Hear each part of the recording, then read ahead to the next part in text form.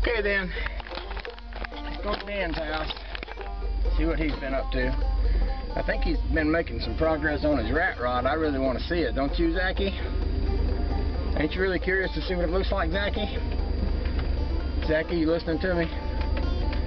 Zacky, I'm talking to you, buddy. You want to go over to Dan's house? Okay, that was a resounding yes. We're on our way to Dan's house. Whee! What's going on here? Somebody giving you treats, man? What, you got peanut butter? Oh, you got peanut butter. You got peanut butter? Wow. You don't get peanut butter at home, do you? Man. Pretty good stuff, ain't it? This is great, but you can't get it off your tongue. Yeah.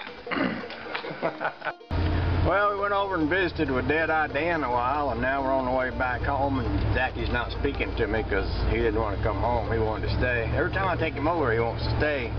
It's getting to where I'm beginning to wonder if I can keep taking him over there or not. I almost had to wrestle him in the truck this last time, and he skinned my nose and growled at me and bit my ear about half off. But I got him in here anyway, because Honey Baby wouldn't like it if I went over to Dead-Eye Dan's and came back and didn't bring Zacky back with me. But I tell you, the boy's getting to be more and more trouble, you know, hauling him around like this. It wouldn't be so bad if he'd just go along peacefully, but he gets to somebody else's house, you know, just get over to Dead-Eye Dan's. He's got another dog to play with. He's got some acreage to run around in. Got some old rat rod, hot rod sitting around for him to play with. And, of course, Dead-Eye makes it even worse by giving him treats and stuff. So he ain't even speaking to me anymore, are you, Zacky?